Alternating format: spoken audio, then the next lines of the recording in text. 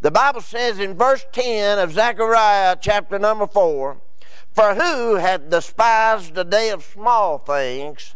For they shall rejoice, and shall see the plummet in the hand of Zerubbabel with those 7. They are the eyes of the Lord which run to and fro through the whole earth." Father, we come to you in Jesus' name, God, asking that your will be done. I pray, God, you'd speak to hearts, encourage your people, and Lord, we'll give you glory and honor for anything that may be done in this service. Now, God, I pray, Lord, for each and every person that's here. I thank you, Lord, for their attendance. But God, I thank you, Lord, that the Bible says where 2 or 3 are gathered together, you'll be in the midst. And Father, we ask you, Lord, to bless and have your way in Jesus' name.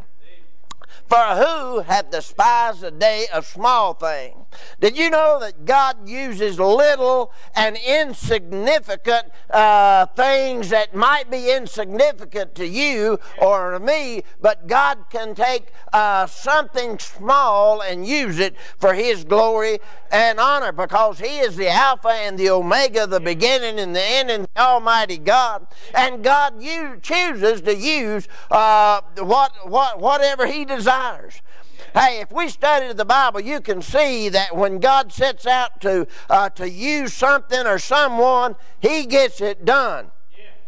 And just to think about this, there was a little lad over there in John chapter 6 that all he had was 5 little barley loaves and 2 small fishes, and God used that little lad. He used his little lad's lunch to bless a multitude over there in John chapter 6. And He uses a little congregation. I've mentioned that where 2 or 3 are gathered together, Jesus said, "I'll be in the midst." And I'm glad, praise God, that He can use a day of small things in our lives. And Jesus used a little donkey to ride down through the streets of Jerusalem that had never been ridden before, but God wanted him to use. And listen, however small and insignificant you think you are, don't sell God short, because you plus God is a majority anytime, anywhere. God can use you. So like the song that they sang, just keep walking on for the Lord. Keep going on for God, and God can use you mightily. And God used a little girl, a little maid over there in 2 Kings chapter 5. To tell Naaman how he could be healed of his leprosy. And a little offering, the widow that gave 2 mites, Jesus had it in His mind that she had gave more than everybody else, because she gave all she had, and they were given of their abundance. So it didn't matter how little or insignificant that we may think that we are, God can use you for His glory and His honor. Because no man liveth to himself, no man dieth to himself. There's folks that are around your life that's watching you, that you're an influence to, that you're a positive influence to. Because I've said this and I believe it, there are people that will follow you to heaven, or there are people that will follow you to hell. You have that impact and you don't even realize it. God often uses material things to illustrate to us, and down throughout the Bible He's used some material things to give us spiritual lessons and illustrations in our life. He used a lamb to teach us about Jesus. John the Baptist said, "Behold the Lamb of God that taketh away the sins of the world." And Hosea, he compared Israel to a lily and to an olive tree. John 15, he said, "I'm the vine and you are the branches." But today, I want to kind of have another little illustrative message about, I got here a postage stamp. And I want to take some things about this postage stamp and preach to you today that this postage stamp, as little as that is, can illustrate us how we can become a better Christian, a more dedicated Christian, and how we can walk for the Lord for His glory and honor. Hey, you know, there's too much glory-seeking people in this world today, looking for glory for themselves. Hey, I ain't looking for no glory for me, but I want to glorify the Lord of glory, the one, praise God. What a day that'll be when His face I shall see. Hallelujah. A postage stamp. Today I want to illustrate the small postage stamp, and it does a big, mighty, and very important job. Hey, listen, I tell you what I done one time. I bet you ain't never done this. Probably hadn't. You got enough sense you'd put a postage stamp on a letter.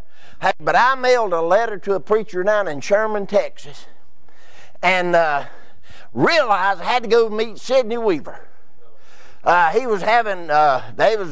was preaching for somebody, I think it was, and I met with him and 3 or 4 more other preachers, and I had to run, and I run by the post office, dropped the letter in the mail, didn't even have a stamp on it.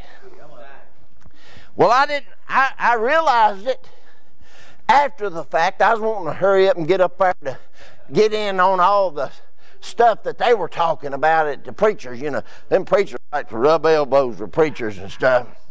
Anyway, after I got through with that fellowship up at the restaurant, spiritual fellowship too, buddy, over some mashed potatoes and gravy and all that stuff.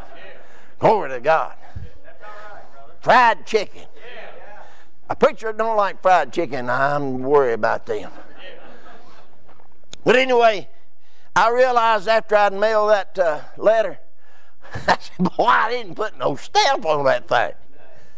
So I called that preacher and I said, listen, I've sent you a letter, and there might not be no stamp on it. I said, I'm pretty sure I put that thing in the mail, didn't even put a stamp on it. He said, well, it'd probably be lost in the mail. And I said, well, if you get it, I want you to let me know. And that rascal called me and he said, I got that letter. Didn't even have a postage stamp on it. So the next time I wrote him a letter, I sent him 2 stamps to pay for the one that I got for free. So I wanted to do things right.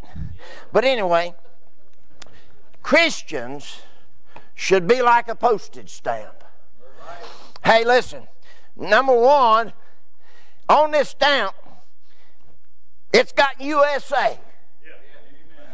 And it represents a country. You and I, as Christians, we need to represent Jesus Christ. We need to represent that country, that heavenly country, praise God, that's waiting on the other side. Hey, what is it? Abraham, he desired a country. Praise God, you and I, we need to desire and represent a country. Hey, listen, the Bible says to let your light shine before men, that they might see your good works, that will glorify your Father which is in heaven. Praise His holy name. This stamp I have today is an emblem. It says the USA, the United States of America. It shows the United States flag. And hold up the bloodstained banner of our Lord Jesus Christ. Let it shine. Praise God down on the job. When you go in there, don't be ashamed to talk about your Heavenly Father. Hey, don't be ashamed to talk about the blood that Christ shed upon Calvary's tree for your sins. A lot of things I am ashamed of. I'm ashamed of my past, what I have done. Hey, I've done some things I wouldn't even be about to tell none of you about. Hey, listen, but it's still locked up in this old brain of mine, what little bit I got. But thank God He's forgave me of it all. And I, praise the Lord, I'm just glad. But this stamp shows that it has the backing of the United States government. It's got a seal on there, USA. Praise the Lord. Listen, we need to represent our country, the heavenly. Philippians 3, verse 26, it says, for our conversation, and every commentary that I've ever read says that word conversation means citizenship. For our conversation or citizenship is in heaven, for whence also we look for the Savior, the Lord Jesus Christ. Hallelujah. In verse Hebrews 11 and 13, it says concerning the heroes of faith, said These all died in the faith, not having received the promise, but having seen them afar off, and were persuaded of them, and embraced them, and confessed that they were strangers and pilgrims on this earth. Hey, this earth is not my home. I'm just passing through. My home is laid up somewhere beyond the blue.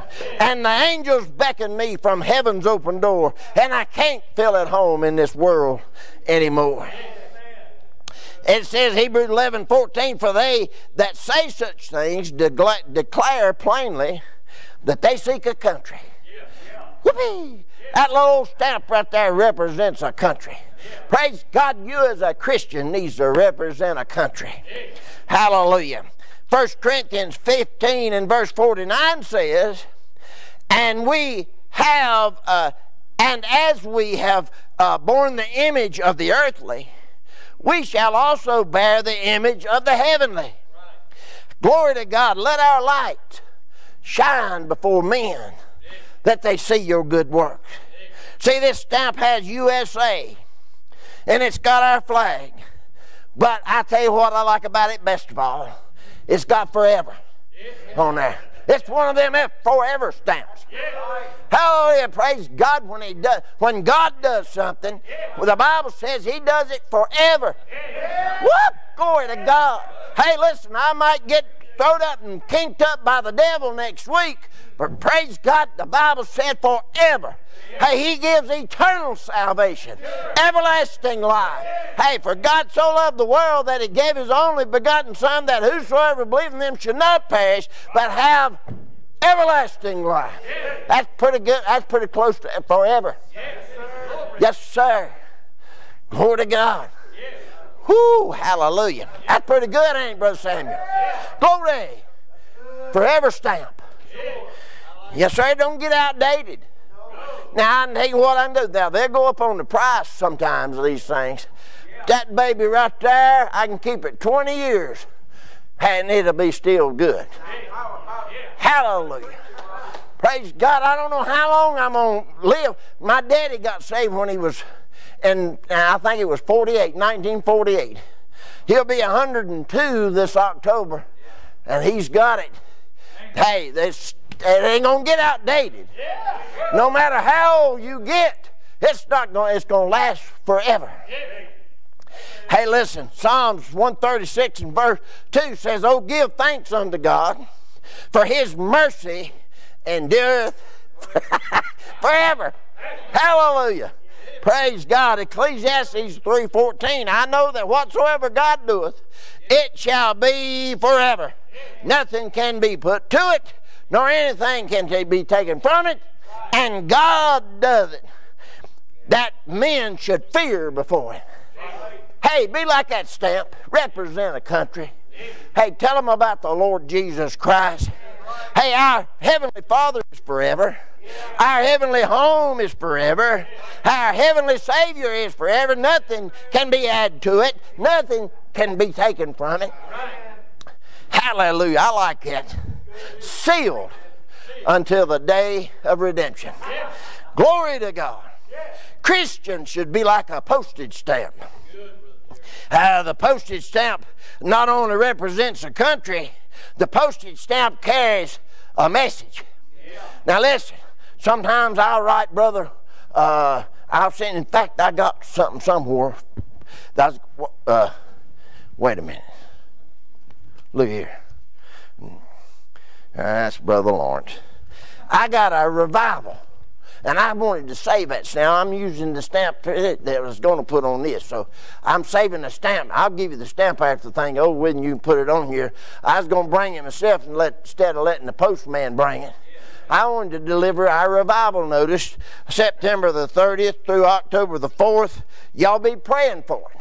That's what I want you to do. Pray for it.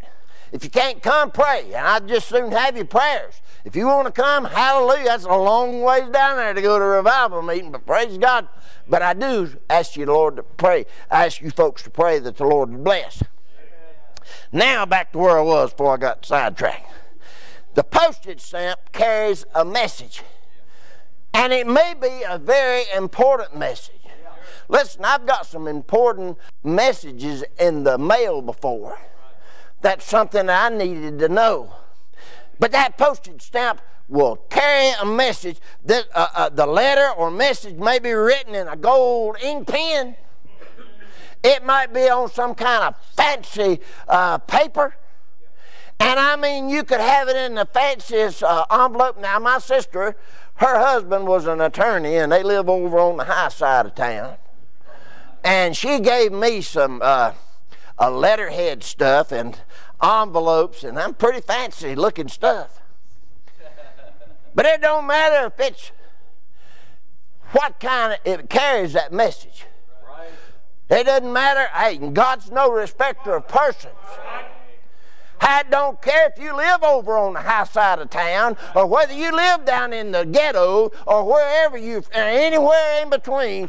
Hey, God, well, He loves every one of us. From the highest to the highest to the lowest to the low. Hey, He sees somebody that He loves. Now, but the postage, this stamp, it's got the authorization to carry that message to wherever it goes. You and I need to carry a message for the Lord Jesus Christ. Right here's the message. It's called the gospel of Christ. We can carry that message. We can help others carry that message and to a lost and dying world. And it doesn't matter to that stamp what it's stuck on. It's gonna get there.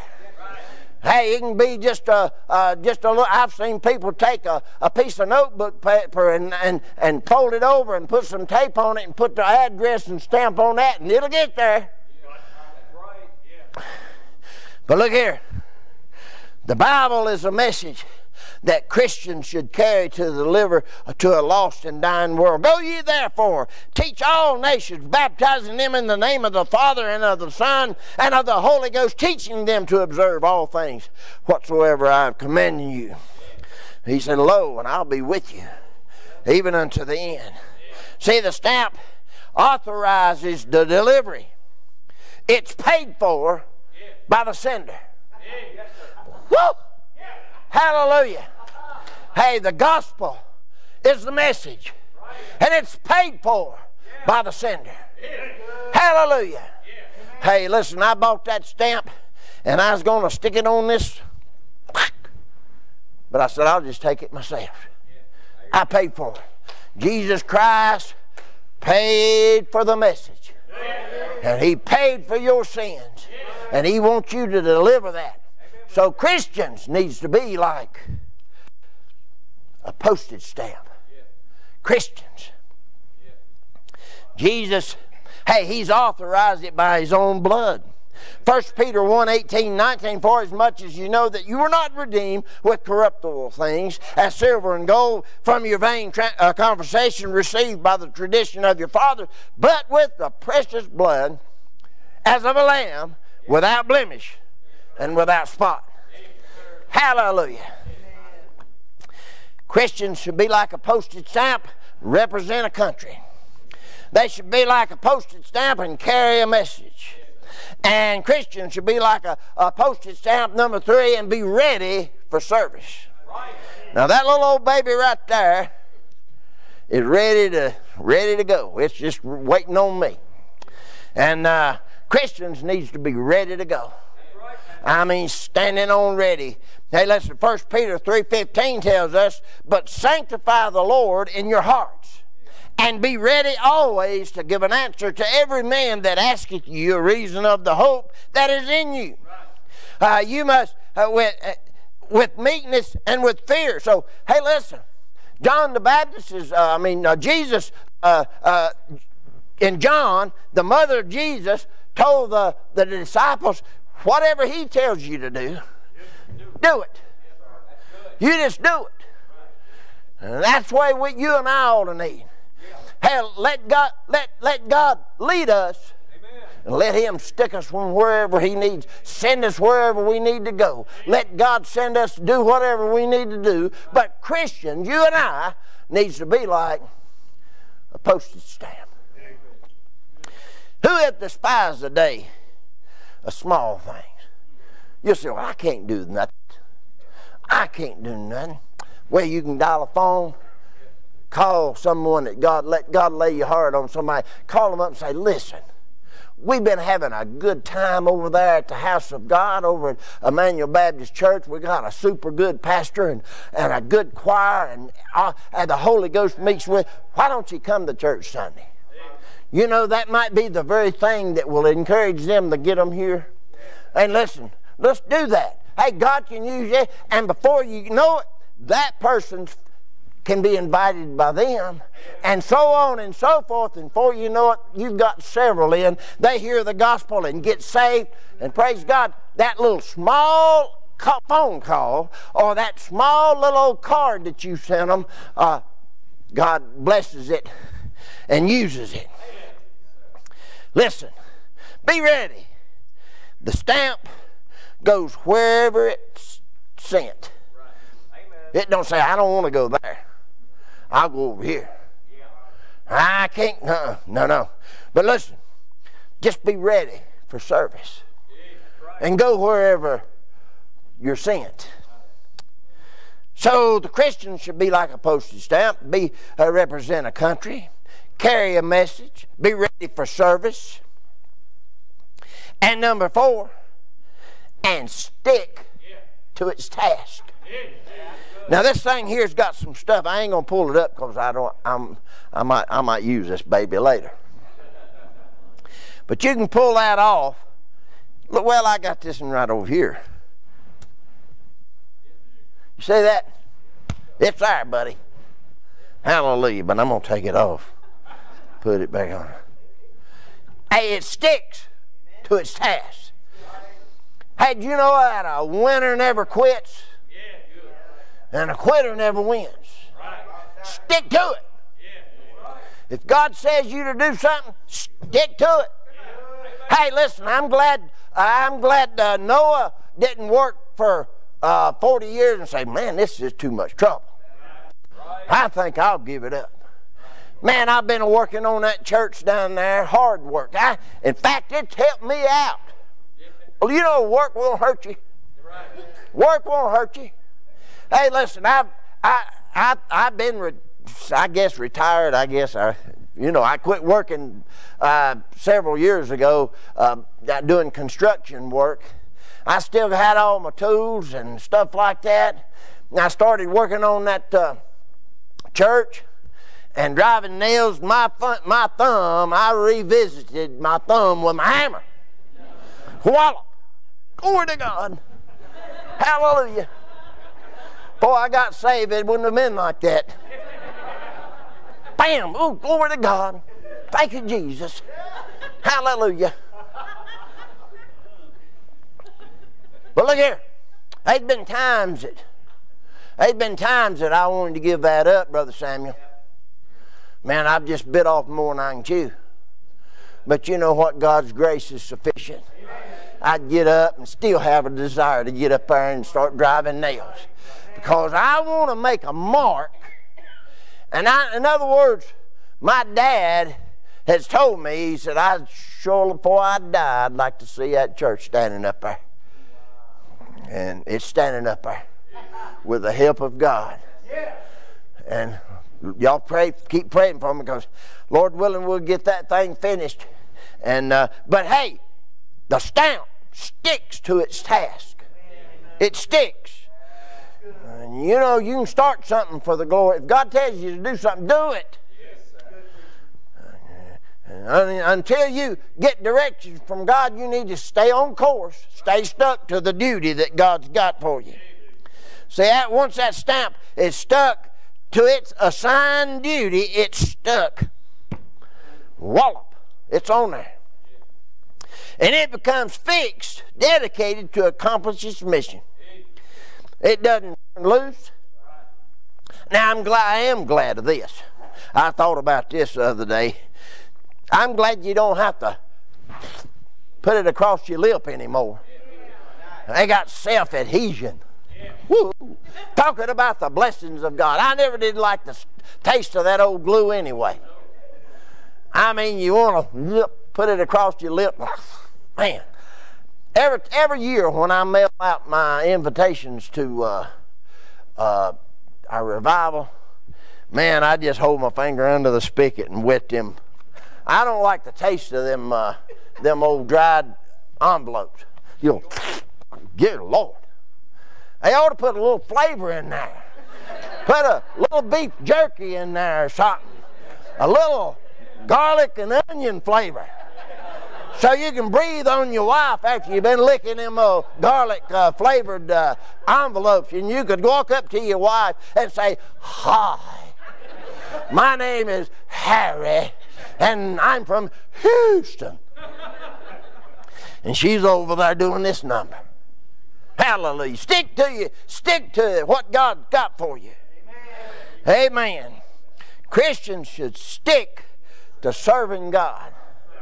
You know, the God of this world will blind your mind. There's so much stuff out in this world that'll get you preoccupied. It'll get you as busy as being in a rocking chair rocking all day long. You busy as you can be, but you ain't going nowhere. The internet, the phones, ain't it something? You know, a lot of men and their wives, and this is a good thing, they'll have date nights. You know, when they have them date nights, you know what would really be good? You know, if families have family night. And say, "Hey, let's have family night. And we'll leave our phones at home. Go out. Have a time together. Have fellowship together. Devotion with one another. Stay there for each other. Have a family night."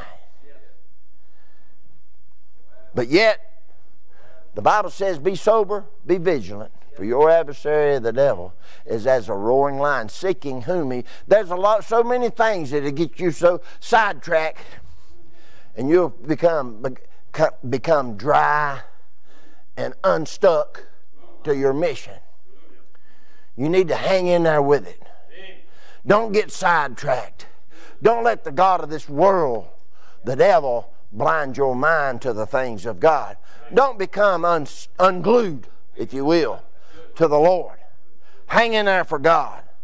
Christians should stick to their tasks. There's so many that's in today and gone tomorrow. And they fall through. And all that is that's old Satan.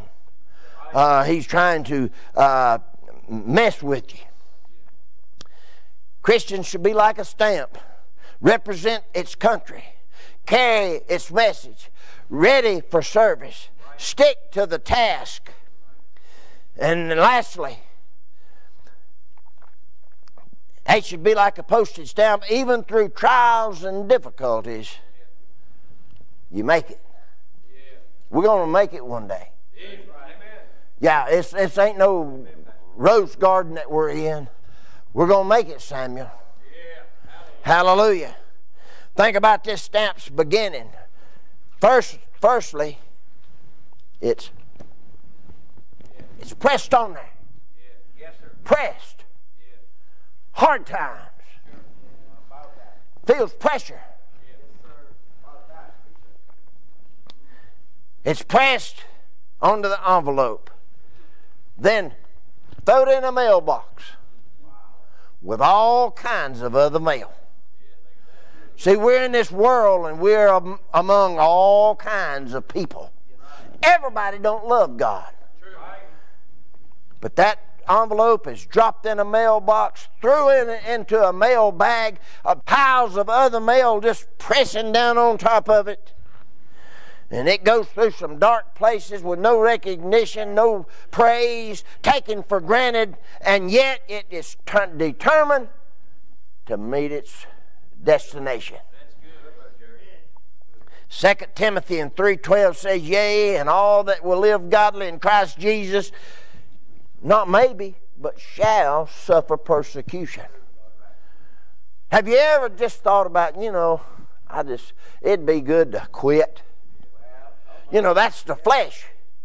Your flesh ain't saved. John 6:63 said it's the spirit that quickens. The flesh profiteth nothing.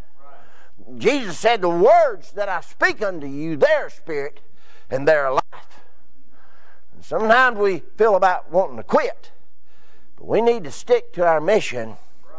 And even through trials and difficulties, buddy, we're going to make it.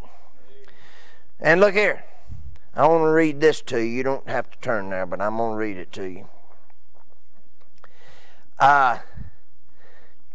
Who shall separate us from the love of Christ? Shall tribulation or distress or persecution or famine or nakedness or peril or sword? As it is written, for thy sake we are killed all the day long. We are accounted as sheep for the slaughter. Nay, in all these things we are more than conquerors through him that loved us. For I am persuaded that neither death, nor life, nor angels, nor principalities, nor powers, nor things present, nor things to come, nor height, nor depth, nor any other creature shall be able to separate us from the love of God which is in Christ Jesus. Don't let the trials get you down. Don't let, hey, the devil's fighting tooth and nail, but he's a defeated foe. Hey, we're on the winning side. We're going to make it. So you represent that country. Hey, you carry its message. Be ready for service and stick to the task. Even though we'll go through trials and tribulations, one of these days, he's going to take us by the hand and lead us down through the pits of glory. Hallelujah. I don't know. He'll have to pick me up off of my face, because I'll be thanking him for salvation, thanking him for saving a wretch like me. You may be saying, Brother Jerry, maybe I need to be like that postage stamp. Who hath despised the day of small things? Hey, listen, if you're here today and you think that you're insignificant to the church, you're not. You're not. You are something to God. He died for you and he loves you. And I promise, if you've never been saved, if you need to draw closer to God, you can do that right today, praise God. People will come down to an old-fashioned altar and kneel down and have a little talk with Jesus, and you can submit yourself more to him. If you've never been saved, if you want, hey, listen, God so loved the world that he gave his only begotten Son. And then you become like a postage stamp. Did you know that you could receive a daily devotion every morning to your inbox? Head on over to ibcflorence.com and click on Daily Devotions to sign up today. And as always, thanks for listening.